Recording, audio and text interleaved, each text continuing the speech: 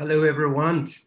We welcome you for tonight's talk, New Discoveries Along the Xuan Trail, Where the Buddha Cut His Hair, by Deepak Anand.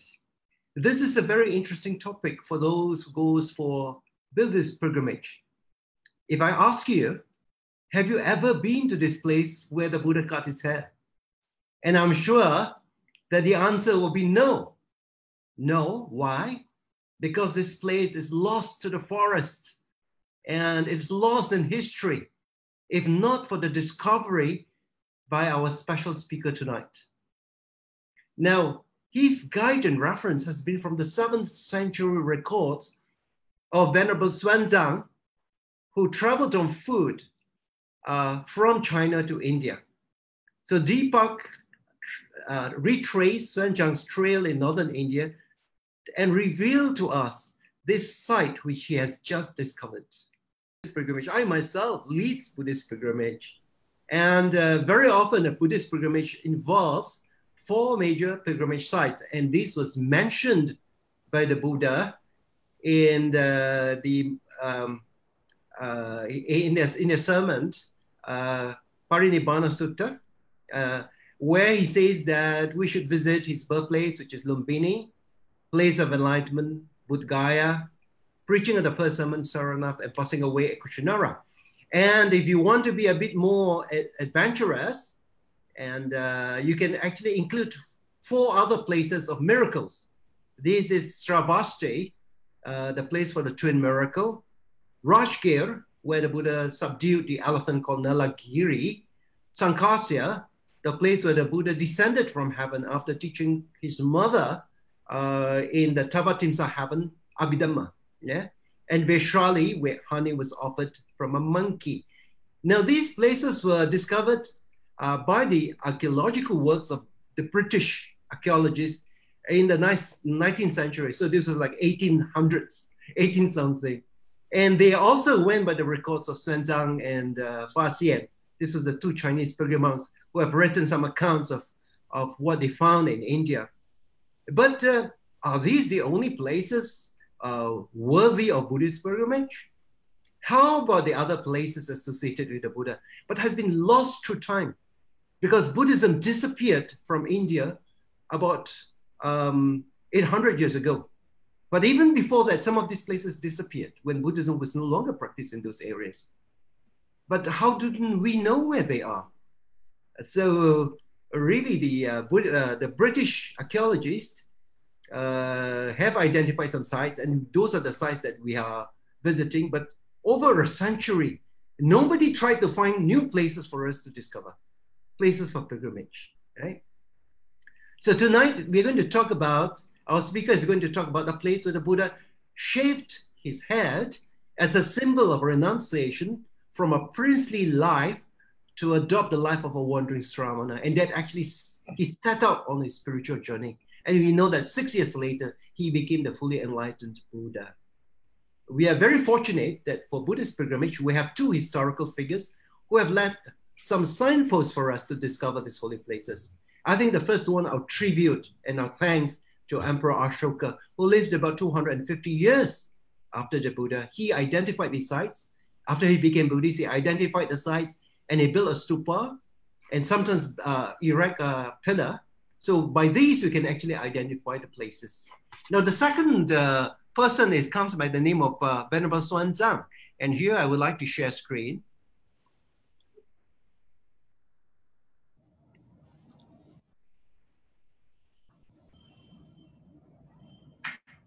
Okay, this is Venerable Zhang, 602 to 664, Common Era. He had a remarkable record, having traveled Assyria from China to India and visited all the places associated with the Buddha, which he recorded in the great town record of the Western region. Now, Xuan was really determined and fearless because he traveled from China to India in order to study under the great masters at Nalanda. His other mission was also to collect the scriptures and the Buddha relics and statues in order to bring them back to China. His journey was really truly epic in every sense. because he faced with danger and difficulty, and he traveled almost alone in the vast, dry Gobi Desert that has extreme temperature that became a death trap for travelers. And there was also an imperial edict to kill him, to catch him, to capture him, and to shoot also, because he had defied, he has not obtained a permission from the emperor to travel out of the country. He was at the door of death many times. His first encounter was when the water bottle fell from his hands in the desert, and he spent about the next 4 or 5 days wandering around. And he almost died. He fell on the sand and cried out to Kuan Yin. He was no longer afraid for himself, really. He's not afraid to die, but he asked Kuan Yin to help, because he says, Kuan Yin, please help me. I would like to go to India to collect scriptures to bring back to China. Please help me. And after that, he's no longer afraid of death. And he faced death a couple of times. There was an avalanche that hit his, while he was crossing some snowy mountain peaks. He was being captured by robbers who was about to kill he together with his group. And he was almost burned on stake as a human sacrifice. It took 3 years for Xuan to reach India. And for the most part, he made this journey alone. It was a miracle that he survived in the deserts, in the mountains of ice and snow, in the desolate plains, in the heat and sandstorm. So when he got to India alive and in one piece, that indeed was a great miracle.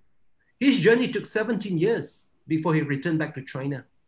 But the wonderful thing about Venerable Xuan is that he will travel to every place of Buddhist interest and make detailed notes about them.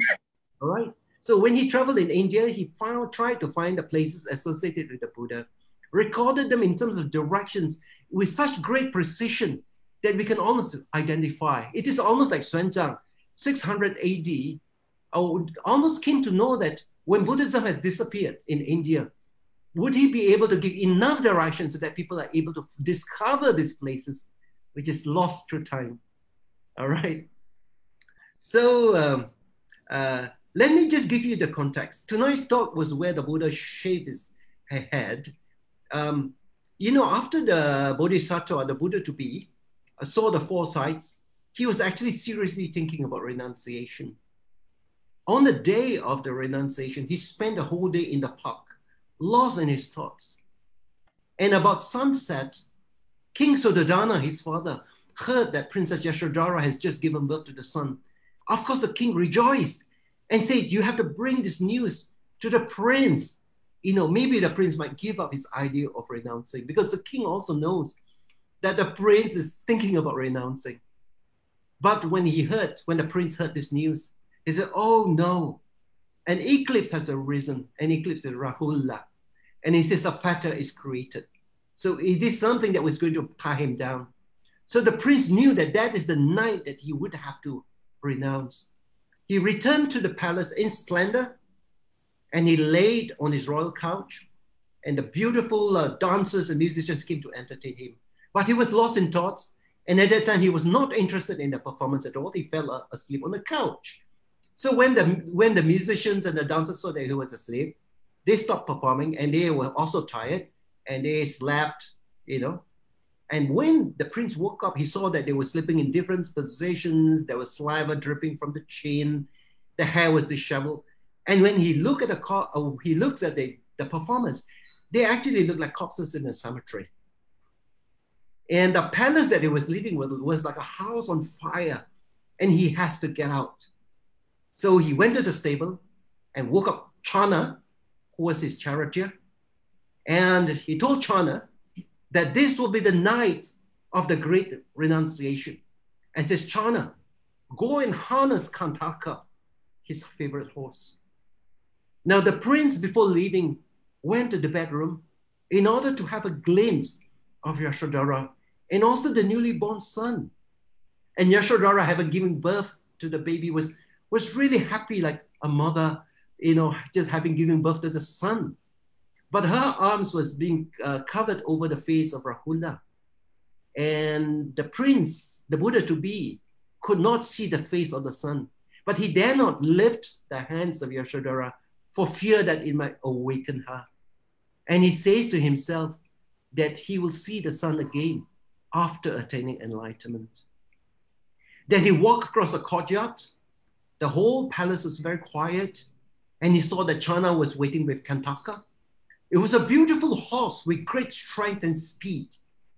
And he mounted on this horse together with Kantaka. The two of them actually mounted on the same horse, and they rode out of the eastern gate of Kapilavastu. The prince was 29 years old. He was in the peak of youth. And when he took the last look at the city, he says, I will not enter the city again before I have crossed over and gained the power over old age and death. And he rode forth in great renunciation, giving up worldly power that was in his grasp to find a way out of universal suffering. Now, the sources tell us that the Buddha to be rode past 3 kingdoms. So he's already out of the territory of the Sakyans. And then they came to the river Anoma. Anoma means not shallow. So it was deep water. And the horse leapt over the river water. And then the prince and the Channa came down to the sandy bank. Then the prince got down and said, Channa, my friend, these are the ornaments. You take the ornaments and Kantaka, return back to the kingdom. I want to become a monk. And Channa looked at the prince with such great shock, and the tears was flowing down his face. He says, no, I too want to be a monk. But the Buddha to be says, no, Channa, this is not the time. You are not destined to be a monk. Go, take my ornaments and the horse. And the king the prince had long hair. And he thinks it's not proper for a monk to have long hair. So the future Buddha took the sword in his right hand and cut his hair. And reflected that the clothes that he's wearing are the very fine silk, from a princely garb. And then he exchanged his robes, his clothes for the robes of a monk. And he says to Channa, Channa, go back, inform my parents I'm in good health. So, of course, this was a very sad moment for Channa and the horse as they parted ways. And the horse, Kantaka, could not believe what is happening. There are actually 2 accounts. In one account, Kantaka was so heartbroken that he actually fell and died. And from a Tibetan record, the charioteer and the horse returned back to Kapilavastu, but it took them 7 days. So Kantaka didn't even want to run. And after that, upon reaching Kapilavastu, Kantaka died, and a mound was built over his body. So that was the context of this talk. Now let me introduce to you our special speaker tonight. His name is Deepak Anand. He's a Buddhist pilgrimage explorer and passionate about writing about the revival of the ancient Buddhist pilgrimage in India. He received his Bachelor's of Engineering at the Shanti Lal Shah College of Engineering in Gujarat, and his MBA at the Punjab University. And he's published a few books and articles. Some of the books are about Xuan Zang, Footsteps That Time Cannot Erase, and the Pilgrimage Legacy of Xuan Zang. So he really have done a lot of study of Xuan Zang and very passionate about Xuan Zang. And he has actually traveled on foot 750 kilometers. I think by now more than this now. He has gone on foot at a grassroots level, visiting villages and being enriched by Xuan Zang's eyewitness account of the sites that are connected with the Buddha. And along the way, he received food and shelter from the people. This is really the custom of India. And then we know that how a Shramana in India could survive without having food. They just travel, and household will just give them food and some kind of shelter. This is the tradition of India, okay? So tonight's talk will be about something special. This place where the Buddha shaved his hair is completely lost. And the record that we had was from Xuan Zang in the 600 CE. And our speaker will tell you about his account on how he discovered this place. All right, so maybe let me just invite Deepak to give his talk. Deepak. Hello, Doctor. Thanks a lot. Good evening to all of you, all the viewers. Thank you. Thanks for this opportunity, Dr. V. Yes, so can I share my screen? Yes, yes.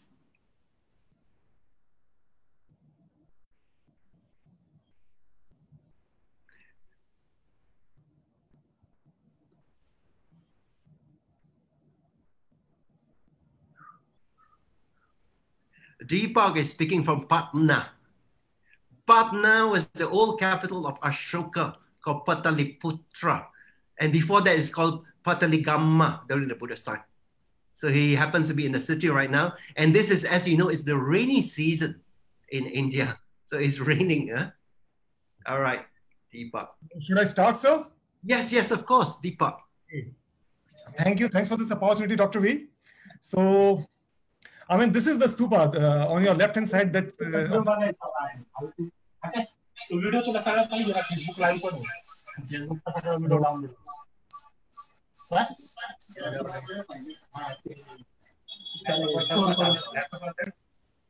Is it fine?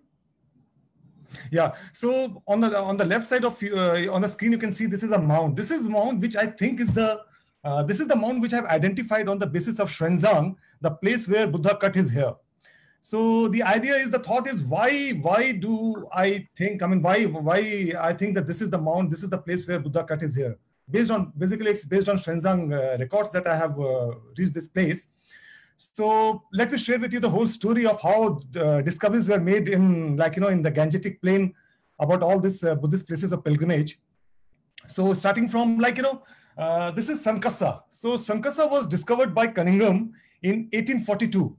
So this was, I mean, at that time, the geography was not properly known, and all the places mentioned by Xuan and Zang in their travel accounts, like all the places, their names were changed. But this place, Sankasa, so Sankasa was the only place which continued with the same name. I mean, the place was, the name changed, but I mean, it remained the same. I mean, this was the place where the name remained same. So Cunningham, when he went there in 1842, he found this Ashokan capital, elephant capital there. So on the basis of that, he could identify that this is the place where Buddha descended from heaven, Sankisa. But from Sankisa, Zang went to many places, like, he went to Kosam, Ayodhya, and Vishaka, and then from there he went to Shravasti. So it took 21 years to identify Shravasti based on Zang and Fashian travel accounts, basically because the geography was not properly understood at that time. They didn't have proper maps, and names of all the places were changed. Like Shravasti of ancient time, it became Sahit and Mahit. So this British explorer, especially Cunningham, he faced lots of difficulty in identifying this place. So why I'm putting up all this thing is because it was very difficult to, explorers at that time, they faced lots of difficulty in identifying the places. So once the Shravasti was identified in 1863, this whole area was dense forest. I mean, at the time of British explorers, when they were exploring, it was dense forest. It was like, everything was wild. So this is how, Cunningham identified Shravasti. When he was doing some digging, some excavation, so he discovered this image of Bodhisattva, Buddha, and on this image, there was an inscription saying Shravasti. So on the basis of this image, Shravasti was identified in 1863. So from Shravasti, Zang and Fashian, both of them, they went to Kapilavastu and Lumbini, and the places of other two Buddha, Karakachunda Buddha and Kanakmuni Buddha. And from Lumbini, both of these pilgrims, they went to Ramagrama. So Cunningham, based on his exploration, he did some guesswork and he descended little south and he made some identification of Kapilvastu, Ramagrama. You can see all these places. I mean, these are this orange line. This is the line which was followed by Cunningham in identifying the places mentioned by Zang. So, this is Nagar. He identified as Kapilvastu. Similarly, I mean, Karakchandu Buddha and all these places. This line is basically the path taken by Cunningham in making identification based on Zang and Fashion accounts.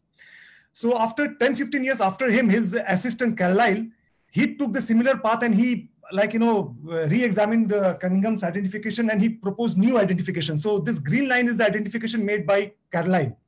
So again, this was in 1877. So in 1890s, 3 Ashokan pillars were discovered here.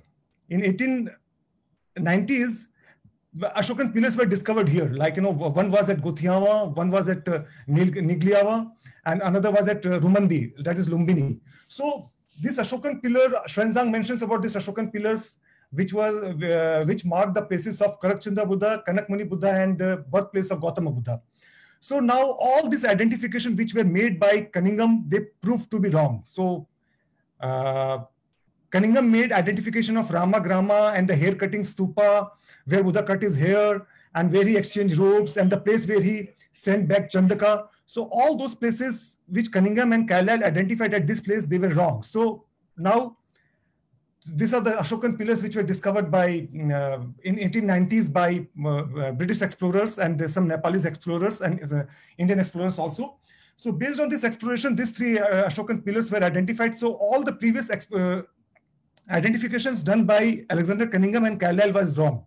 So now to look for Ramagrama and other places, like place where from Ramagrama, Xuan went to the place where Buddha sent back Chandaka, and after that he cut his hair. So all those places were now not here, but somewhere here, this side.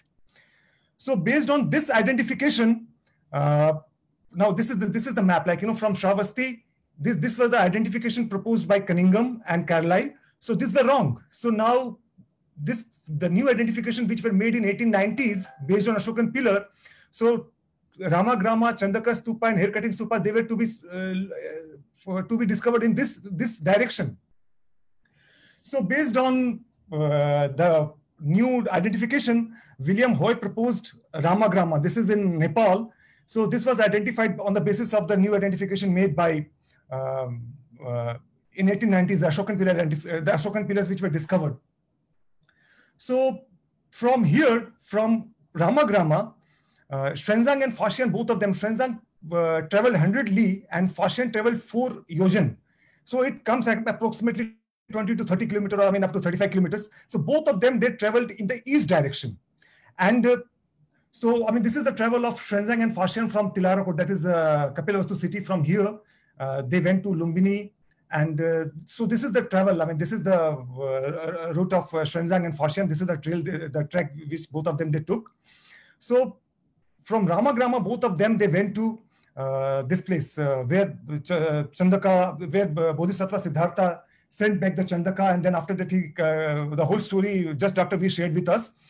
So now the point is, I was looking for these places somewhere on the east of this side. So the other literature also mentions about, there are many biographical texts of Buddha, and all these texts, they mention about this great renunciation in very detail. So they share the same story in different details. Like, Abhishkramana Sutra, it mentions that Buddha crossed Bodhisattva Siddhartha on that night of Ashala Purnima, he crossed Ramagrama. So from Kapilavastu traveling, it's like 65 kilometers. So he crossed Ramagrama. So next, Pali sources, Burmese account, and Lalit Vistra says Siddhartha reached on the at the bank of Anoma. So basically, in it is being believed that Narayani River, Gandak River, Narayani is the name of Gandak River in Nepal. So it is believed that Gandak is the present day Gandak is Anoma of ancient times. Pali sources and Nidana Katha says that river was very wide. It was a wide river where, Buddha with Chandaka, it leaped.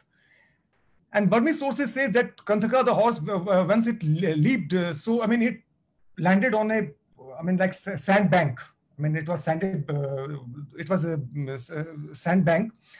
So, and then Lalit Vistra and Abhishkramana Sutra says that there was a memorial stupa erected at that place. Even Xuan and Fashian says that where Buddha said, Bodhisattva Siddhartha said goodbye to Chandaka and Kanthaka.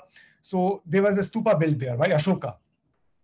So all these things, like, reaches us to this Gandak River and on this bank. So this is River Gandak, and it's like, very wide, and it's, forest everywhere. And so my guess was that it should be somewhere here, like, this Gandak River, this is the place where Gandak River comes to plains from the hills. So this Gandak River is very wide here, like this area is very wide. This is the modern embankment which was created some 40, 50 years ago. So otherwise this was like, this river was from here. It was like, this is there were many, this river has taken many courses in last few centuries. So my guess was that I should find this stupa somewhere in this area. So this is Bihar, this is Nepal, this is Uttar Pradesh. So both of them, Xuan and Xian says that there was an Ashokan stupa to mark the place where Buddha sent Chandaka. And then after sending Chandaka, Xuan says that on the east of this stupa, there's the place where Bodhisattva Siddhartha cut his hair and then he exchanged clothes with a hunter. So I could not explore here. I could not locate this Chandaka written stupa because I was not allowed to go to this area because of COVID and there were some tensions in India-Nepal border. So I was not allowed to explore here. But my guess is that it should be somewhere here. So next was to look for these two stupas, which was east of this place. After sending off both this horse and his charioteer, Bodhisattva Siddhartha moved in the east direction. So I was hoping to find these two stupas. One of them was Ashokan stupa, according to Xuan. So I was hoping to find this stupa somewhere in this area, So when I reached there, I was I was a little disheartened because it was all forest, and whomsoever I met, they were like, all the population, because, until 50 years ago, it was all forest. So when this barrage was created, this little dam was created here, so people started settling here. So all the settlements are very recent. There are only two villages like Daruabari and Thari, which is like, people from, these are the tribal people who are settled here for last, centuries. So these were the only people who were ancient. Otherwise, all these people are, they are very recent settlers. So after meeting few people, I met one gentleman and he told me, when I shared with him, I'm looking for two mounds closely placed and it should be like, total brick structure. And so where should I look for it? So he said that there are two mounds, as I said, very closely placed. And these are the only two mounds in this whole area. And still they are worshipped by these people. They are Tharu people. They are tribal people, Tharu people. So they still worship this. These are still very place of worship. So based on these inputs, I went to this place. So this is like, this is the village Daruabari. And this is the first mound is Bhavan Gadi. And another is Sagar Mai. So there was, according to the people whom I met here, they told me that this two places were connected by some ancient route. There was a connection between these two mounds. So it was recently broken. He said when this road was being made, this road that you see, this white line. So when this road was being made, this road which was connecting these two, it got destroyed. So otherwise, these two, and they said that this is very like, pious place still among the tribal people who live in this district, in this whole area. So people from neighboring 30, 40 kilometers of radius, they come and they make sacrificial offering here at this place. So this is the first mound. So Xuan says a small stupa, he saw a small stupa to mark the place where Bodhisattva Siddhartha exchanged dress with this hunter. So this is a mound, and still it is like, 6 to 7 feet above the neighboring fields, and it is circular. And its diameter is 100 feet. And there's a modern temple. It was created 25 years ago. It's a modern temple. And they had dug somewhere. So I just took this picture. It's a cross section. It shows it's full of ancient bricks. And this is the brick size there. These are the bricks. This was, it's on the surface. These bricks are, on the surface. And when I contacted my friend, an archaeologist and ASI, Dr. Sujit Nayan, so he told me, I shared with him the size of the bricks. And he said these bricks belong to Shung or Kushan period. It's like very ancient. It's from 1st century BCE to 2nd century AD. So it's on the surface. So if you do little digging, if you go 5-6 feet further below, so you may find something like even more ancient. So this is the first site. So according to Xuan, this was a small stupa, but still, I just as I shared with you that this is still like more than 6 to 7 feet from the neighboring fields, and it's totally circular. If you see from a distance, you can make it out like it's a stupa structure. and it's totally brick structure. And this is another mount. So you can see from a distance, it's all, it's in this, in the middle of the forest. And this whole area is like, part of the Tiger Reserve, Valmiki Tiger Reserve. And so I could not make a good picture because it's all camouflaged. It's all like, trees everywhere, grass everywhere. So you can see this is like, and this mound is spread in 2 acres. This is very huge mound. It's spread in 2 acres. And this is a little close up. And you can see this is a shrine here on the top. There's a shrine on the top. This is modern shrine. But this stupa is very huge. And again, it's a total brick structure. I mean, bricks are on the surface.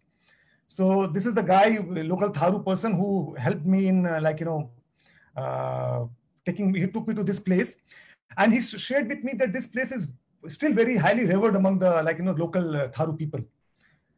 So, and this is again the bricks here. So this brick size, I mean, again, the same bricks of the first mound, the Bhavangadi mound. And so these bricks are again from same Shung and Kushan period, and they are on the surface. So if you do some digging, and this is very, I mean, like in it still, it's more than 20 to 30 feet from the neighboring fields still.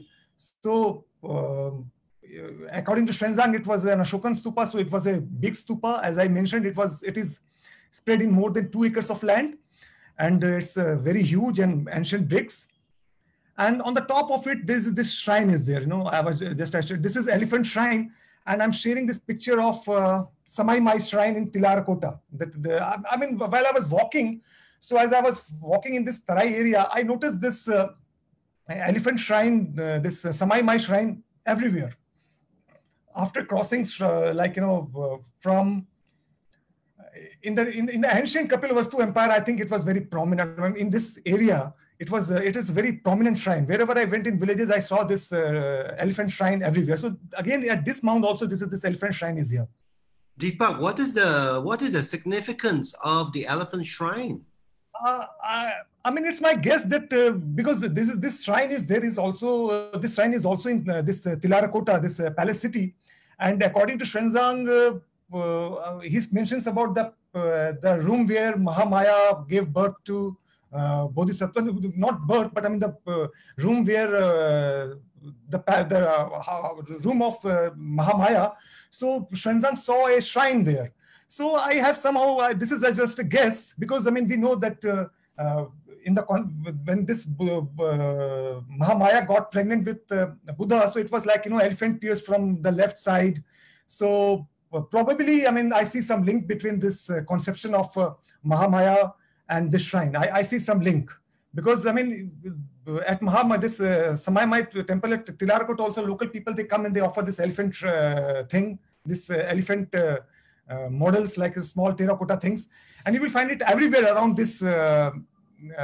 Even in Piprawa, I saw this, and at Palta Devi temple also, I noticed this. So it is everywhere in that area, around this Lumbini and Piprawa and Tilarakota, this area, everywhere I noticed this wherever I went. So I see some connection between this. But I mean, coming back to this place, like, so this mound, this is called Sagar Mai here. It's not called Samai Mai, it's called Sagar Mai. But again, it's Mai. It's mother. Mai means mother. So it's again related somewhere to the mother. Deepak was just for the listeners, Deepak was mentioning about Piprawa. That is the Indian side of Kapilavastu. As you know, there are 2 Kapilavastu. One is in the Nepal and Tilarakot, and another one is in India, which is Piprawa. Okay, and they're actually not too far away. They're actually close to each other. As we know that Kapilavastu itself was razed to the ground. It was burnt to the ground because it was being attacked by King Viradaka, who took revenge on his Sakyan cousins. All right, so Deepak was saying that you have these elephant shrines even in Kapilavastu, both on the Indian side as well as in the Nepal side. Yeah. So I mean, this Samai Mai shrine in Tilarakota, when this Indian archaeologist Banerjee, when he discovered this site, he found that this Samai Mai temple at Tilarakota at that time also in 1899. So I mean, it's a very long tradition, very ancient tradition, which is still continuing there. So I would like to share, this is a gentleman who was my local host at Valmiki Nagar, Sri Pramod Singh Ji. So I mean, he was a person who, he knows so much about this place. So he took me to these two places, and he told me that, I mean, these two mounts are there. So I'm thankful to him. So yeah, so this identification is also very important, because this is we know this is like, Bodhisattva Siddhartha. He left Kapilavastu, and his destination was Magadha Empire. So he took this route. He took this track from he went through Vaishali. So we know that there are Ashokan pillars at Vaishali, Ariraj, Lauria, Nandangarh. So all this side, this was an ancient trade route, and there's an Ashokan pillar here at Lumbini.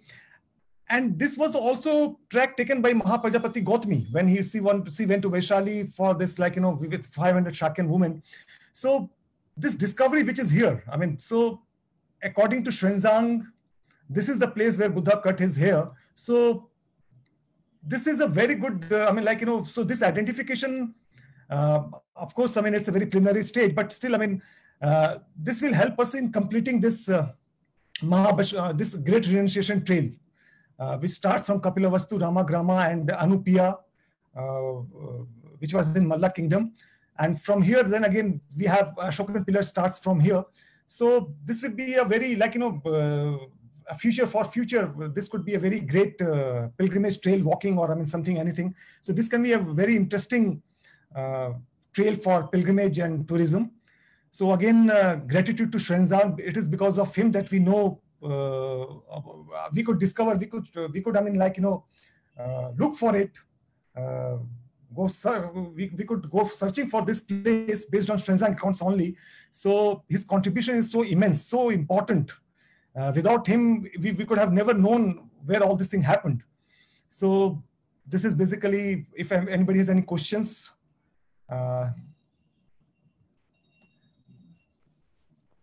Sir, hello. Yeah. Yes, is that a question coming in? Yes. Yes. Sir, the difference between Kapilvastu and Nova River is mentioned as 30 yojan. 30 yojan. Yeah, that's true. I mean, in different texts, it's different things. Somewhere it's like 2 yojan. In some texts, it's 10 yojan. In some. No, sir, this is mentioned in Jatak Arth Katha. Yeah. I know that. I mean, you can read the book. I mentioned that. You can go to my blog, and I have mentioned all this story. I mean, what says what, which literature says which. I mean, I've already put that there are 3 or 4. All this literature which I've just mentioned, Yes, so all this literature, they have different versions. Sir, in this books are only mentioned Anumar Nadi Tire, but in the Tripitak, nowhere it is mentioned the place.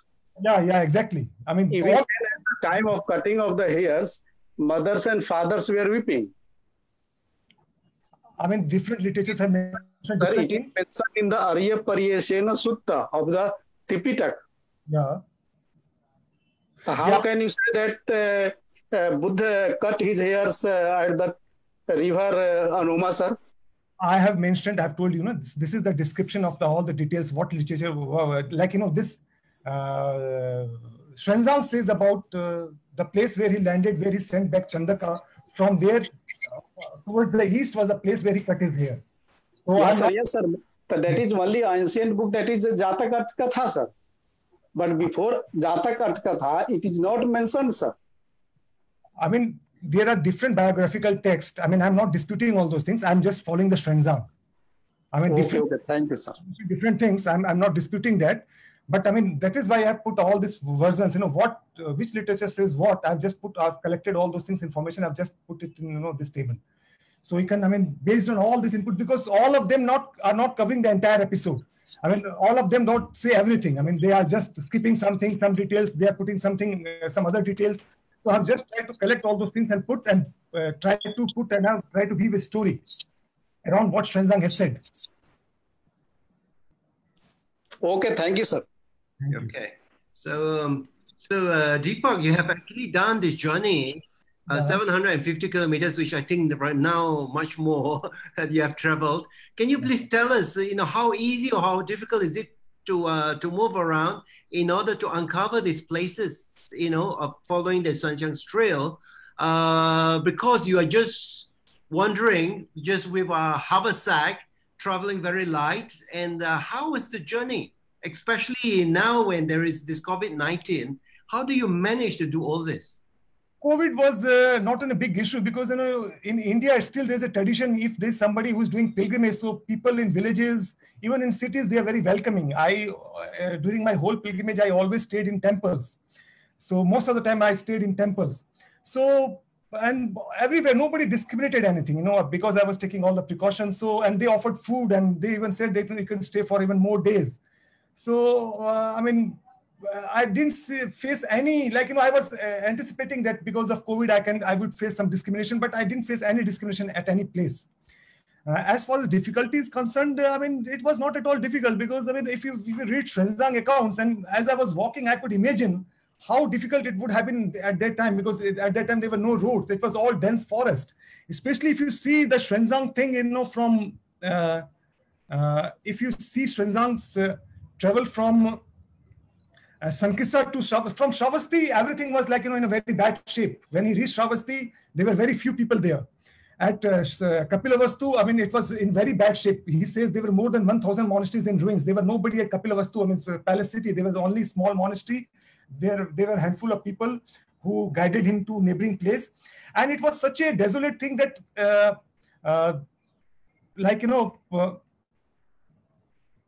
yeah. So Xuan was at Tilarakota, and Piprava is just here. Piprava was a very important place. This was the place where Shakyan people, they deposited the body relics of the Buddha.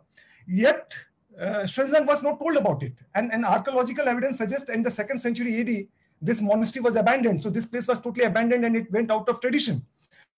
So this place was such a wild, and it was so engulfed by the forest, that all these important places were out of tradition. Nobody knew about this. The people who were at Tilarakota, Lumbini, who guided Xuan and Fashion, they didn't mention about Piprava, though it was such an important place. It was the Kapilavastu monastery. The central monastery of the Kapilavastu empire was here, and it was situated around this relic stupa, which was made by Ashoka. And before that, Shakyans people built that stupa. It is established in excavation. We have found inscriptions also saying that this is Kapilavastu monastery. So yet, they could not. So the idea is that this whole trail was, at Ramagrama also, there was only few people who were taking care of the shrine. And again, Xuan and Fashion, both of them, they warn that, this is this whole trek is in the forest and it's very wild. You have to be very careful with, wild animals. They mention all these things, and they have not mentioned this anywhere else. What all this warnings which they say, they mention, it's only from Shravasti to Kushinagar. Even Kushinagar was totally abandoned. There was nobody. He doesn't talk about any monastic community there at Kushinagar. So while I was walking, I was reminded about all those things. I knew that this was one of the most difficult trek both of these monks who took, and we should be grateful to them. I'm sure they must have been warned somewhere that you should not go further this side because this is not a safe place. Yet because they were devout Buddhist, and Xuan had a very larger picture in his mind for Buddhist pilgrimage. He knew he has to go back and he has to promote Buddhism, so he didn't want to skip anything. So he risked his life and he traveled to all these places, which was dense forest. So while I was walking, I was not allowed to go to Nepal, but I still walked along the border. So I noticed one thing, that wherever I stayed in the evening, people would share with me the stories of tiger and leopard. Till very recently, tigers and leopards would enter in their villages and they would take away goats and animals.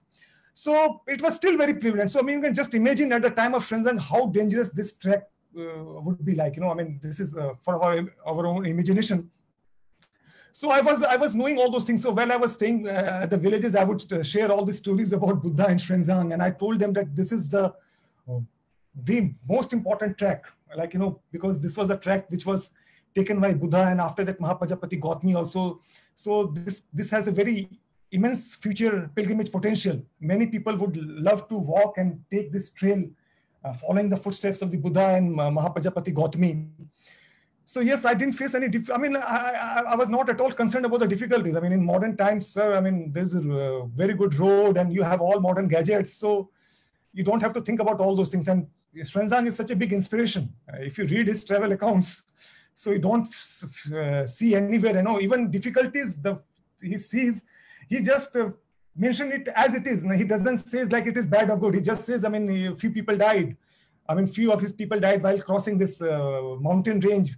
So, I mean, he doesn't say that, oh, it's very bad, somebody died, and this. He said, this many people died. I mean, he just sees things as it is. It's just happening. So he was very mindful, and he was not judgmental. Like, he was just, he knew that all this thing happens when you are making travel. So this Gandak River itself is a very important river. Just looking at the map that you have, it looks at all the important cities, right?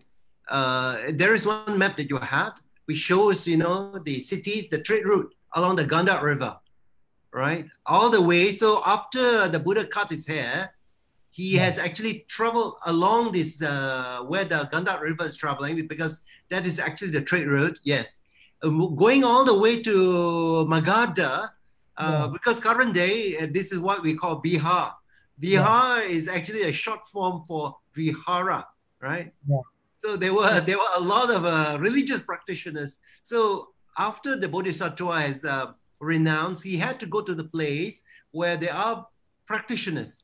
And he went from teacher to teacher, and you know that he studied under two very famous teachers, Alara Kalama and Udaka Ramaputta.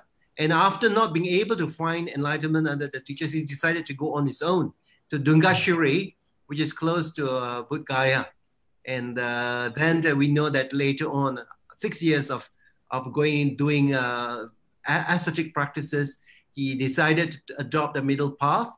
And he also crossed a river, the Naranjaya River, to the other side and sat under the Bodhi tree that we call right now as, where the Mahabodhi tree, Mahabodhi temple is actually situated. So this is actually a very important river. It's called River Gandak, right? Gandak River. So it is all the trade routes, they're just falling along the river. So actually this map gives him a completely different understanding, because if we go by road, we actually go to Nepal this way. But from this map, I could actually see that it's following the Gandak River. And it actually makes a lot of sense. And the river is also for transportation, for water, things like that. And there are Ashokan pillars here, like, to mark this route. I mean, they have there are Ashokan pillars here. At Vaishali, there's an Ashokan pillar. There's Arunach, Nandangarh, Lumbini. And I mean, we know that this was the, Ramagrama, Buddha came. And from here, I mean, Nandangarh also, Ashokan Stupa is here. So Ashokan pillar is here. So this is, and this is following the Gandak River. I mean, this is moving along the Gandak River. Yes. And initially I had some apprehension, because I was told that Gandak River at this place has got lots of crocodile. But when I went there and I inquired local people, they said there are crocodile, but still, it's people are, traveling through this. So crocodile is not a big threat. Earlier I thought that, maybe Xuan didn't cross here. I thought he must have gone from here somewhere here. He could have taken that route. But when I reached here, when I did some inquiry, he told, no, this is the favorite place. This is a prevalent place where people used to cross Gandak since a long time. So then I got confidence. Otherwise, I was also hoping that, I was also wanting to explore this trail, this track, because there are two Ashokan pillars here.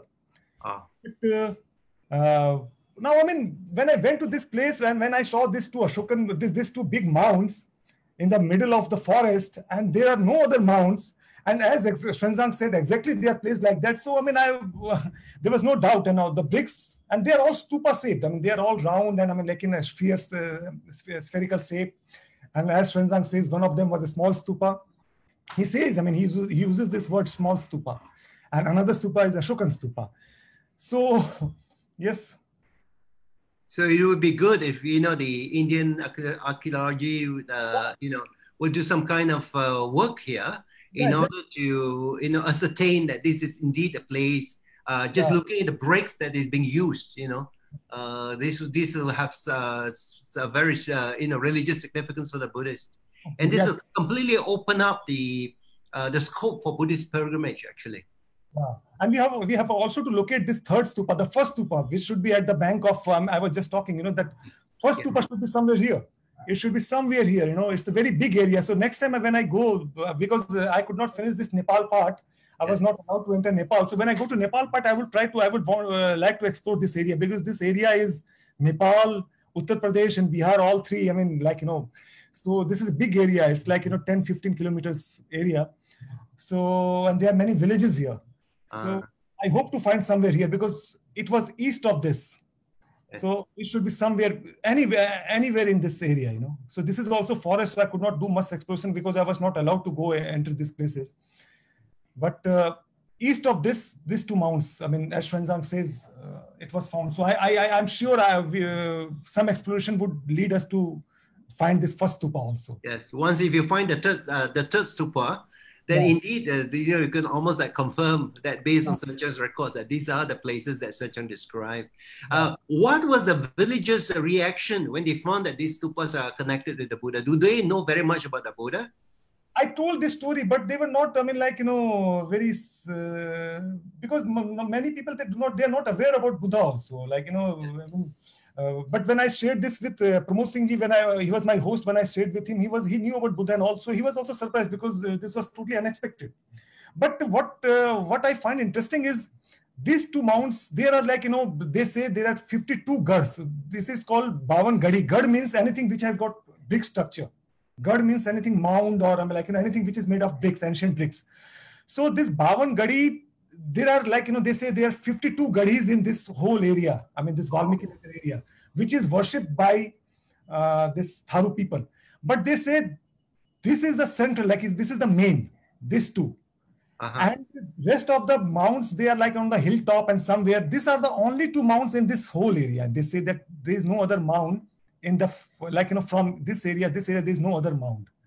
So this also further confirms, and this is under continuous, the people, they are worshipping it. I mean, still this tribal people who are the most ancient settlers here, they are living here for past many centuries.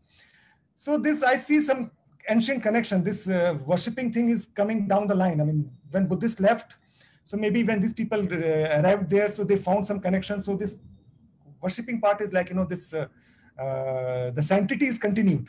Yes. This is what Did you say that the people were Tharu?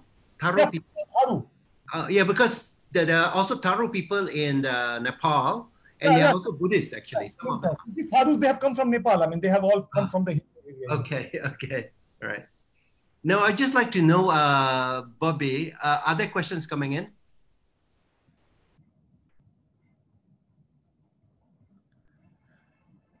Yeah, so I would like to request all the listeners, please please join us in making Xuan popular, famous. People should know that immense contribution of Xuan, because generally we are being taught that Xuan was a visitor who came to India. He was not an ordinary person. He was an extraordinary person. His contribution is so immense in understanding the Buddhist pilgrimage.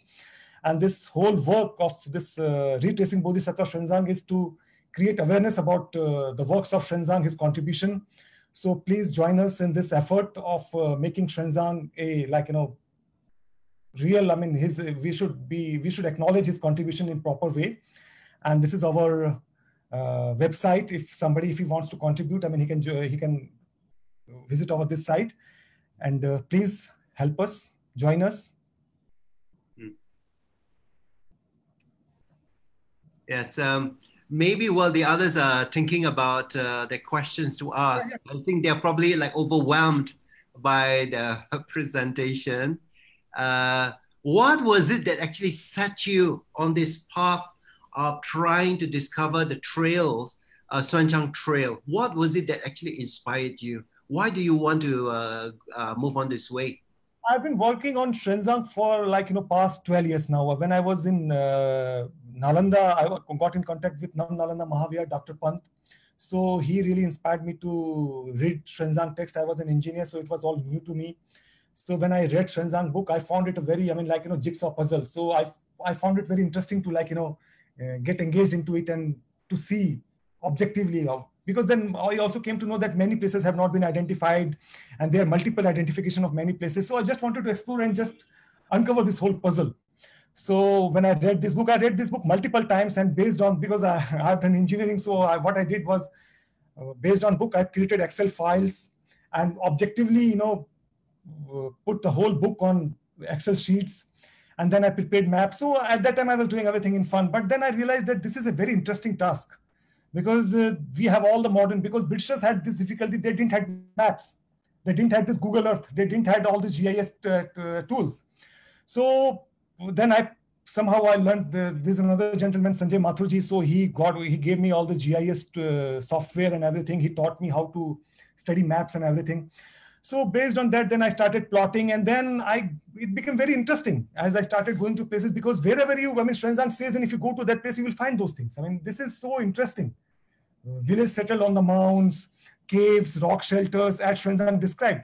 So after a point, I thought that why not? Because then, if you go to places, if you go to Shravasti, so only Jetavana is the place where people go.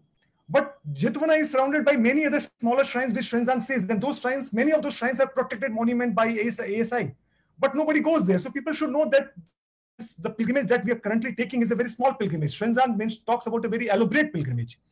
So the pilgrimage that we are doing currently is a small pilgrimage which was revived by Britishers. I mean, it was 150 years ago, 100 years ago. So now we should think about reviving the complete pilgrimage mentioned by Xuan Zang. I mean, we can do it. I mean, it's not a difficult task now. Britishers faced such a big difficulty in spite of, the story of Nalanda. They were so inspired by Xuan Zang accounts that in 1914, when First World War was going on, still the money came from Asiatic Society of Great Britain to start excavation of Nalanda. So they were very passionate people, and they did all those. The present pilgrimage is totally done by, most of the work is done by Britishers. I mean, British explorers at that time, Archaeological Survey of India of that times.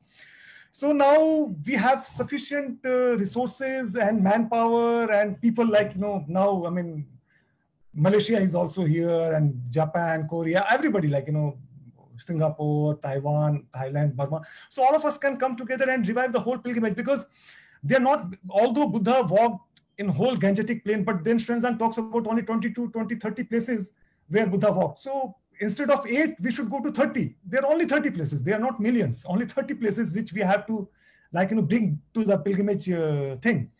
So this was one idea, to create awareness. Second thing was all these ancient things are in the villages. And if you go to Purvarama, which is in Shravasti, there's a village Khandabari settled on this mound. So there's a monk who is trying to create awareness. And I spent time with these villages. So all the elder people, they are totally ignorant about the significance of the place. But I mean, the young generation, there was a girl called Priyanka. I mean, all of this new generation are interested now. So we have to tap all this potential, and we have to come together and revive the complete pilgrimage of Xuan Zang. This is why I'm thinking of making a good documentary film, and in all languages, so that if people start going to these places, these places will be revived. These local people will start valuing their heritage. So this interaction is also important. So one objective of this walk was this Xuan Zang, retracing Bodhisattva Xuan Zang, is to create awareness among the local people. So that is why I'm writing all the blogs, what local people think, what is there. So local people are not, when they listen to all the stories, they are equally overwhelmed, and they feel that, such a great place it is. So this is the idea, to take this pilgrimage from 8 great places to elaborate Buddhist pilgrimage, what Xuan Zang says. Even if you go to Kapilavastu, Tilarakota, there are many small, little known places around there. But people are not interested. People generally, because they're not aware. Similarly, if you go to Sarnath, there is a site called Lat Bhairav, which Xuan Zang talks about Ashokan pillar. So the site is very much there, and it's very close to this Risipatana site, the main Ashokan pillar site. So even in Bodh Gaya, people just limit themselves to the Mahabodhi temple. They don't go to Brahmayoni. Many people, they don't go to Sujata place, the place where Buddha took austerities. So the idea is to create awareness about the elaborate Buddhist pilgrimage which Xuan Zang talks about. Okay. Now, I think there are some things that Deepak has mentioned, just for the sake of our audience who have not gone over to India. One was, Deepak was mentioning about Pubarama, right? Deepak? Yeah. Pubarama was a gift of Vishaka. Yeah. Because she was a major sponsor, a lay major sponsor of the Buddha. And you see, once the Buddha reached about the age of 55, he wanted to have an ideal place in order to spend the rainy seasons. And you know that in India, there are actually 3 seasons. One of the seasons is the rainy season.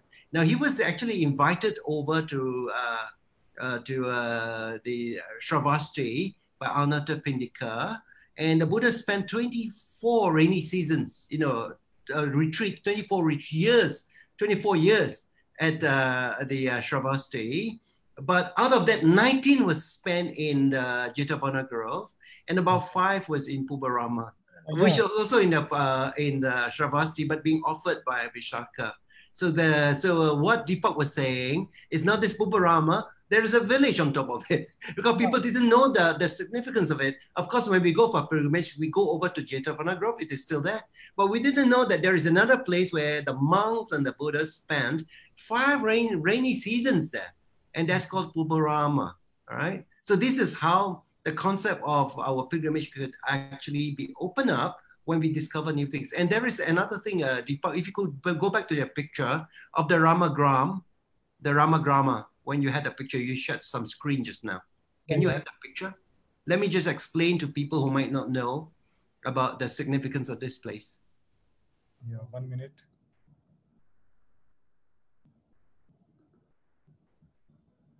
Right. Yeah. Yeah. No, this is called a Ramagrama.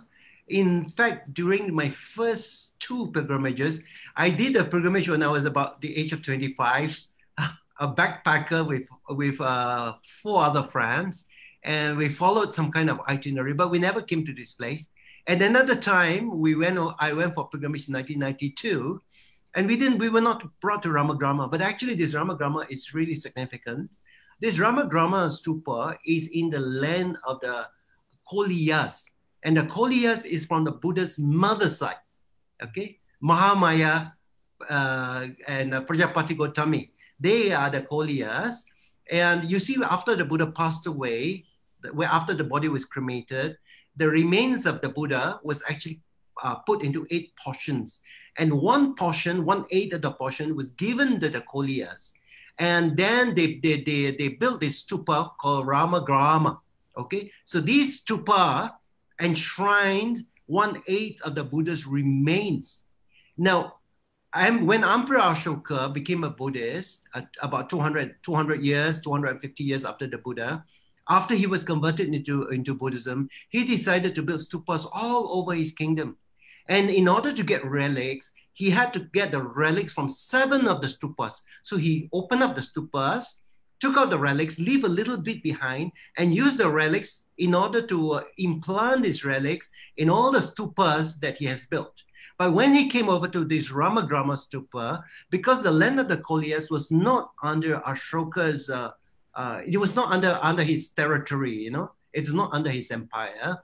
The people here, you can call them Nagas, they say that please, Emperor, please do not remove any of the relics here. And so it is actually believed that 1/8 of the relics are still intact in the stupa. In fact, according to Zang, that sometimes light would emanate from the stupa at night, and even elephants will come and sprinkle water over the stupa. So if you come over for a pilgrimage, the next time when you go to Lumpini, please come and visit Ramagrama and do some meditation down there. Now Ramagrama becomes more well known. In fact, this whole place have been done up very nicely. And this is what Deepak is saying. When people begin to discover about the place, then they begin to look after it, and the local people begin to have a sense of appreciation for, that they have a heritage place. And this is called the Ramagrama Stupa. Yeah, and Xuan talks about a very interesting story that cobra snakes, they take care of it, it protects it. Yes. The cobra snakes, all those stories. But Xuan talks about this place that it is being taken care by cobra snakes, Naga. Oh, yes, cobras and snakes. So actually, at that time, it was quite dangerous to remove anything from here. And it remains there. There is one question, Deepak, and this comes from the World Fellowship of Buddhist Youth Facebook page. This is from Brahmanda Pratap Barwaripon. The question, why don't you make a pilgrimage brochure where people can find all the information? Yeah, we are in the process of that. That's what I was talking to you, Dr. V, yesterday. We should come out with, as you mentioned that you would be talking to IBC and all your friends and all. So we can come together, we can make a very comprehensive documentary film and brochures and publications and website, so that people can see all the maps and all the places, significance, how do we know those places are correct places, and I mean, all the story, because one of the objectives of this walk is also to tell the story behind the things. How do we know that these places are correct places? Because all the places have got multiple identifications. Yes. So, and many of these identifications are multiple, and people are still continuing with it because the names of Britishers are involved with that. So they don't want to challenge it. Yes. But they don't understand that these places were identified 150 years ago when there were no proper maps. And most of the times, these explorers, they didn't themselves go there. I mean, they just collected information from there. I mean, like, subordinates who would go to, like, if you see this map, if you see this map of,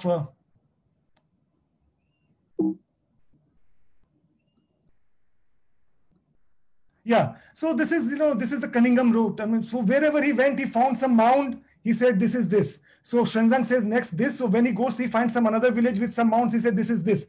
So, I mean, this is the trail like this. Wherever he went, he found, and there are some stories like, he went to some village. This Carlyle went to one village, and he said, this village is Kapilavastu, and this water tank, it is called something related with elephant.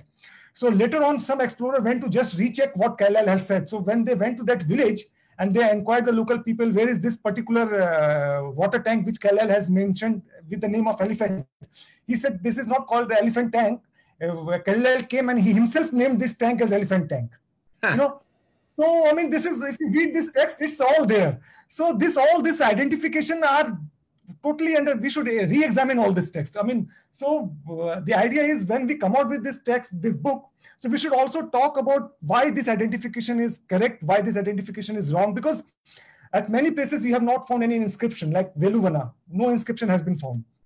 And Vulture's Peak, no inscription has been found. But we are sure that these are the places because circumstantial evidence are so strong, like Jethi and Yastivana, no inscription has been found. Prag Bodhi Hill, no inscription has been found.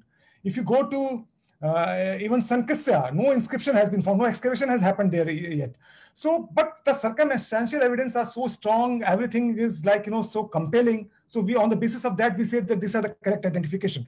But this identification, like, if we didn't find all these Ashokan pillars here, so we would have still continued with all this identification made by Cunningham and Carlyle. But we are fortunate that 25 years after this identification, in the jungle, I mean, it was very difficult to find this. There are so many stories, interesting stories, how these three pillars were discovered. So if we, for some reason, if we could not discover this, we were not able to discover these Ashokan pillars, so we would have continued still with all these things, all these places, we would have continued. So we are fortunate that we found this. So that's why we know that this Ramagrama is wrong and Ramagrama here is correct. So the Chandaka Stupa, which was identified by Carlyle and Cunningham here, it is not here, it should be somewhere here. So we should come out. That is why I have shared this story of why do we say that this is the correct place.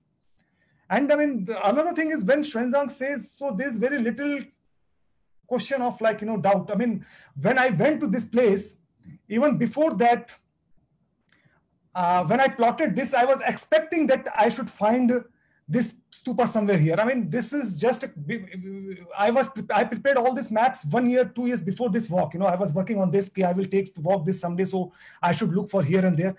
And you go there and you find that. It's it's not a coincidence. I mean, it's this great, coincidence that Xuan says, and it's, and they are all ancient mounds. The bricks are very ancient.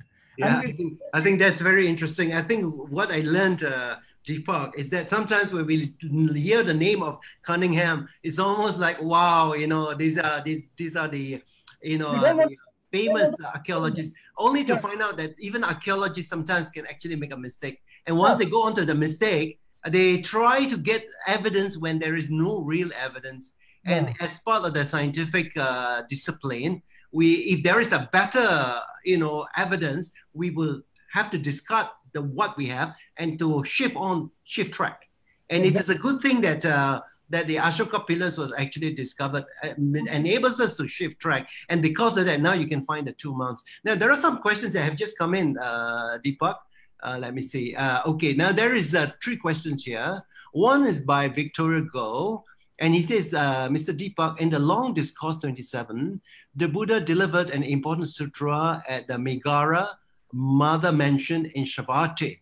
The Indian Archaeological Society, as I understand, was unable to identify the mansion. Whether you managed to identify the Megara Mother Mansion, that is number one.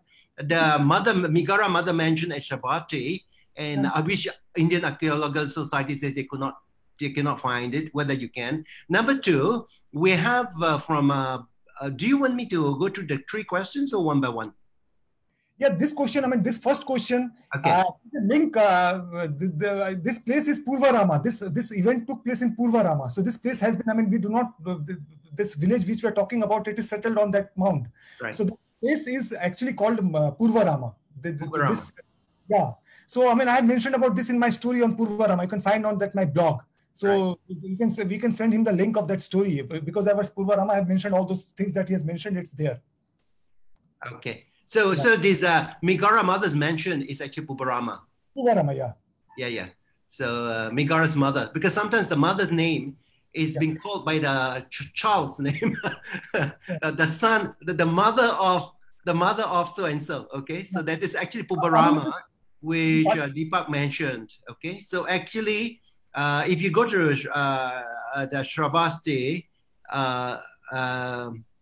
Shravasti, this is where Purvarama is there, but we are not giving a lot of significance to that. There's another one from Bikram Pandey, and he says, Deepak Ji, the red bullet you have shown in the map above the name Chandaka Kantaka appears to be in the Nepal-Indian border, Gandaki River junction known as Tribeni. What do you think, Deepak Ji? Sir, I cannot say anything on this unless until I do some exploration here, because it's, I told you, it should be somewhere here. I mean, it should be somewhere here. Because this is all forest, and at that time it was even dense forest, and this is the only small open window which opens here. Otherwise, here also further south, there's a hill. I mean, there's a small, like, hillock, which is like, not good for transportation, I mean, for travel. So this is the only small window. So my guess is that it should be somewhere in this area, the Chandaka Stupa. Triveni is further up. I mean, it's like, further on the hills. So I don't think it is on the hill, because the horse landed on the sand. I mean, it says, Pali literature says it landed on the sand. So it is on the sand. So sand is only here. I mean, this is the place where, this is the area where there was sand, and river was flowing here, like, it was going from here. So it can be anywhere here. I mean, it will take another 1 or 2 months when this lockdown is over and I go there, we can explore and we can see where it is. Okay. And there is a question from Victoria Go again. Mr. Deepak, as I understand, there is a scandal with regards to the site of Kapilavastu in India. This is in regards to Dr. Furer's identification of Indian Kapilavastu, because in the view of Dr. Charles Allen's research and UNESCO's research, what is your take of Mr. Charles Allen's finding that the Indian Kapilavastu is not the hometown of the Buddha? Let me explain. I mean, Kapilavastu was an empire. It was a kingdom. It was not it was a capital. It was an empire, and there was a capital. So the Indian Kapilavastu, Piprava, is not according to me, what I think, it is not a city. It is not a capital city. It was the monastery of Kapilavastu. The inscription says it is the monastery of Kapilavastu. And Shakyan people, because it was part of the Kapilavastu empire, so the palace city is Tilarakota. That is correct. I mean, what Charles Allen say, I totally agree with him. I have also put a story on my blog on this, that Kapilavastu, the present identification, Tilarakota, I think it is the correct identification. It is the palace city.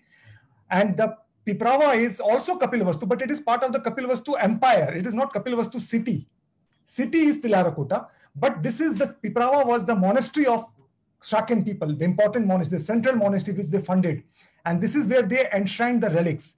So I have put a story on this. I mean, there are 2 or 3 stories which I mentioned. I have also spoken about, we should connect these 2 places, Piprava and Tilarakota, because if people from royal people, they came and they enshrined the relics at Piprava, so there must be some connection. This Piprava should be an important place at that time. That's why they choose that place to enshrine the Buddha relics there. That is why they choose to establish a monastery there, Kapilavastu monastery. So we should connect these 2 places, and there should be no dispute of, like, Indian Kapilavastu and Nepalese Kapilavastu. Kapilavastu was empire. Yeah. Supposedly, I mean, like, if there's some country and they divide into two parts, like South Korea, North Korea, but it is Korea.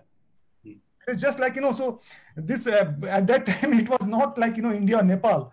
So it was a Kapilavastu empire. So now this present border has just divided this to Kapilavastu into two halves. Yes, I think sometimes there can be some misunderstanding. Actually, because of the border, the entry point, after Tilarakot, in order to get to Piprawa, you've got to go a long way, pass through the DCIQ, the customs, immigration, and all that, and travel along this road to Piprawa. It makes you think that Tilarakot and Piprawa are really far away, but actually it is not. If the border is actually opened, you can actually just cross over. You must remember that the city of Kapilavastu was actually razed to the ground. It was burned to the ground, and the Sakyans were killed, right? Yes. And that was during the time when the Buddha was alive. So the whole Kapilavastu, as a walled city surrounded by moat and all that, was completely burnt to the ground. And the Buddha's relics, after the city had been burnt to the ground, the Buddha's relics was put at Piprawa, which is also part of the kingdom, right? So, and that is at the monastery, that is on the Indian side. So actually there should not have been really a big problem, unless you say that Piprawa is where the prince grew up, then that could be an issue. Yeah? So, Dr. V, so this is the Tilarakota and this is Piprawa. So you can see, so this is just like, just 17 kilometers from here. Lumbini, this is the India-Nepal border. So I walked along this border. And Xuan says there are 1,000 monasteries of Kapilavastu which were like in ruins. I encountered many remains, ancient remains along this trail, mounds which anybody could guess that they are like, some ancient remains. So this area has got lots of ancient remains, this Indian side. So they were all like, monasteries which Xuan says, like thousands. He says thousands of, more than 1,000 monasteries of Kapilavastu, they are in ruins, they are in bad shape. So all these monasteries, they are on both sides. So I saw many monastic remains. I mean, they were remains. I don't claim they were monastic remains, but they could be monastic remains because they were all ancient remains. I walked along this trail coming from Shravasti. So this is Kapilavastu was on both sides. It's on the both side. Yeah. This is the kingdom of the Sakyas. But these days it is divided into Nepal and India, but this was one kingdom. There's a question, Deepak, by Mary Aubrey. And she says, Deepak, will you point out on the map with Kapilavastu and Vaishali where the mounds you find are, so that she can get the bearings based on where you have been? So this is the place where the two mounds have been discovered. This is the place. So this is Ramagrama. So this is the place, I think, where, according to Xuan, Xuan took this route. He crossed, he traveled from Ramagrama to haircutting stupa. He traveled east. So this is east. This is the best possible place which I could guess. Yes. And I found these two stupas here. So this is the ancient Anupiya, because I mean this happened in Anupiya according to other literatures. Anupiya. Anupiya is part of Mallas. So but the Mallas. Mallas. They were also supporters of the Buddha, the Mallas. So from here, Xuan goes, Fashion and Xuan goes to the stupa where charcoal stupa was there, where this Morias or people even. So I traveled further this side and I've located that village also, but I'm not very sure about it. So I'm not talking about that village in this talk. So that village somewhere here, I have already put that story on the blog. So from here, Xuan came to here.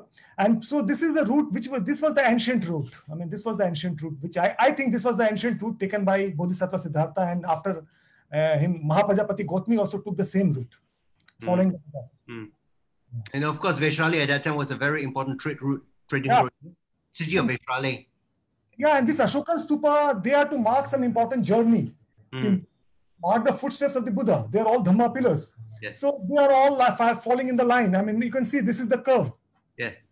Ramagrama is here. So, I mean, we have to just connect this two dots, Ramagrama and Nandangarh. We have to connect this two dots. This falls exactly in the between. So, we know from other literature that Bodhisattva Siddhartha crossed Ramagrama. And this is Ashokan pillar. So, this is our best possible guess that this was the ancient trade route. So, if we connect this two dots, it goes through this. So, this is the Anupiya. I mean, it is also corroborated from that ways also. Okay. So there is a feedback from Bikram Pandey, and he says that thank you, Deepak ji. I'm happy with your explanation. That he was the first one who asked a question, and there is a question from Cha Wilkins. He says, "Do I remember correctly that you told us that the smaller bricks meant that they're older than the larger bricks?" No, I didn't say that. I mean, I'm myself confused because I take always advice of my friends who are archaeologists who are into excavations. So when I discovered this stupa, I was overwhelmed because because I was expecting this, and when these people took me there, I was overwhelmed because exactly this is what Xuan says. So it took me a while to get back into my senses. I mean, I was totally dumbstruck. I was totally dumbfounded. I was totally numb. What happened? I mean, this is what Xuan says that it is here. So after that, I measured those bricks sizes, and then I WhatsApped it to my friend, and then they immediately responded that this could be anything from Shunga period to Kushana period. So I don't have any say. I'm not an archaeologist, so I don't have any say on what these bricks are. But my friends, they say that, and my friend Sujit Nain is a very good archaeologist. So he says that. So I mean, he's a very experienced archaeologist. So he says that. So, and this mound is very big. I told you, when I saw this mound, I was totally dumbfounded. I didn't know how to react because I was not, so easily, I could trace it. I was not expecting it to happen so easily. So I'm not claiming that small bricks are from ancient and bricks are this. I don't know anything of all those things. Whenever I find any such thing, I just send this to my friends in archaeology who are archaeologists. So 2 or 3 friends, all of them confirmed that this is from Shung and Kushan period. And I mean, these are on the surface. If you further dig, I mean, this is not the end of the. This is not the last word. I mean, it is there. Anybody can go and do further excavation, exploration, and they can find many more things there. Because I was there hardly for half day. I didn't explore everything. I didn't measure everything. Because it was raining and it was all water everywhere, and it was all forest. So, I mean, I didn't do very proper excavation. I mean, not proper exploration. So, I mean, if somebody goes, then he can find something more also. We call it a recce, You just go there to check out the place.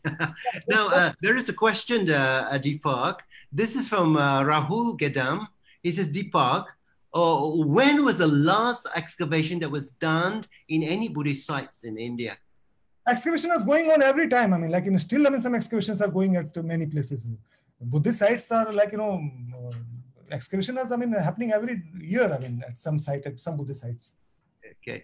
Now we have a question from Ricardo Sasaki, all the way from Latin America.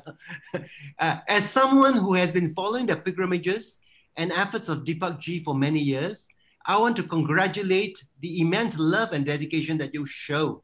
This is a legacy for many generations of Buddhists. There's a lovely comment from you, Ricardo. Ricardo is old friend. Yeah. And there's a question from Shantum Saith, who is actually going to be a speaker on this coming Sunday, and I'll say something about that at the end of this talk. His question is that you say that Xian also visited Tilarakot besides Zang. Didn't the Xian visit Piprawa and not Tilarakot? No. I mean, if they visited Piprawa, they should have mentioned about the relic stupa. None of them have mentioned about the relic stupa. No, none of them.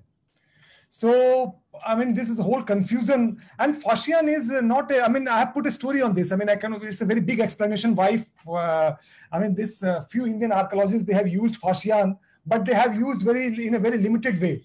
If you see the complete Xian story, so Xian is wrong. There's a story on the blog. It's a very big explanation. It's not, we cannot finish it in 10 or 15 minutes. There's a story on my blog. Santam sir is one of my patrons of this walk. He's one of the contributors. So thanks to him. So, sir, I will share with him. I will share with the story about which I put on the blog about this, why Xian is being misinterpreted. He's being wrongly interpreted as that he visited Piprawa. No, he didn't visit Piprawa, because if he visited Piprawa, he would have mentioned about the relic stupa. The central point of Piprawa is the relic stupa. Buddha relics were there. How can both this ardent Buddhist followers, they can be silent about the relics of the Buddha? It's impossible. So I don't think that, I don't think means I'm sure about it. I mean, it's, if you see that travel of Fashian, at some point he's wrong, like, his distance has been misinterpreted. I put this story on my blog, I mean, and so you can visit that story. Okay. So, all right, we almost come to the end of the talk. And I think I would like, on behalf of the Buddhist Gem Fellowship, to express our thanks and appreciation to Deepak for giving us such an interesting talk. And this is a discovery that is opening many doors. It is really path-breaking because it is like opening some new avenues for us, for people who are really keen on pilgrimages. All right, so thank you so much, Deepak, and we hope to hear from you again, maybe to tell us about more of your future discovery.